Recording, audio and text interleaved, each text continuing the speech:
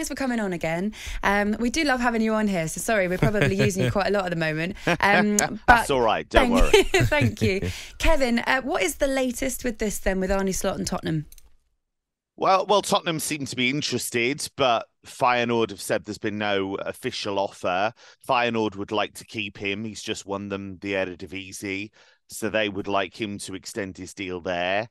But as you say, and as he has said, the Premier League's very attractive. And you look at the quality of manager there is at the top end of the Premier League. It's really quite extraordinary, the level of coaching. It does feel like a coach's league at the moment. And you think of the job that De Zerbi has done since going to Brighton. And I think I think people are surprised by how good the job has been. But I think anybody who'd watched his football at Sassuolo or even before that in Italy knew that he was going to be exciting. I just don't think we knew he was going to be somebody who'd have this much of an impact. With Slot, I think you look at what he's done, not just at Feyenoord, but at RZ before that, because he overachieved with them. I think what really stands out is he's a good communicator with players. He gets his ideas across very well. As you heard, his English is good.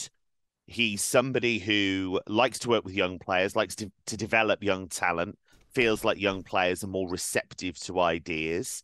And he's somebody that ideally does want to play good attacking football, and he wants to press when he doesn't have the ball. I know that's not hugely unusual, but he wants to be aggressive without the ball and wants to score goals and play on the front foot when he's got it. I wanted to ask you, Kevin, about Vinicius Jr. What's the update on that situation, please?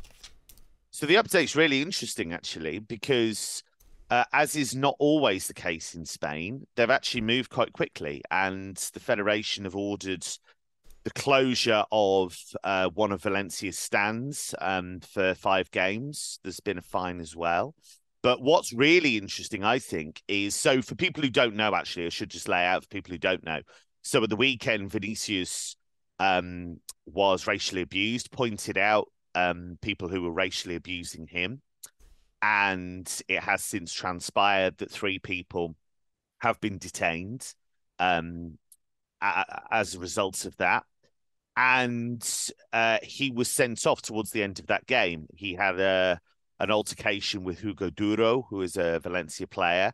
And you could see clearly that Duro had him in a headlock at one stage. And his reaction was to push him away in the face. And it was the Vinicius reaction images that were shown to the referee and not the headlock.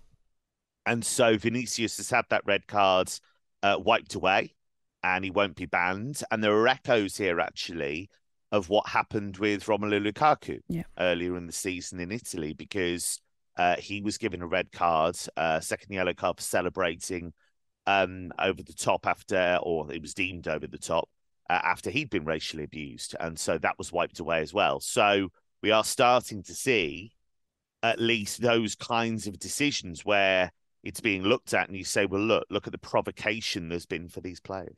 Yeah.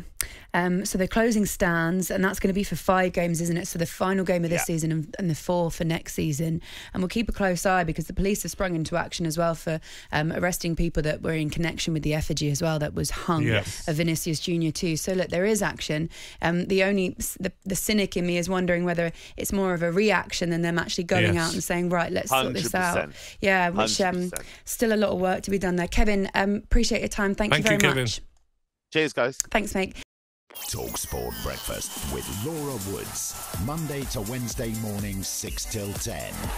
On AM, on DAB, via the talkSPORT app and on your smart speaker. talkSPORT.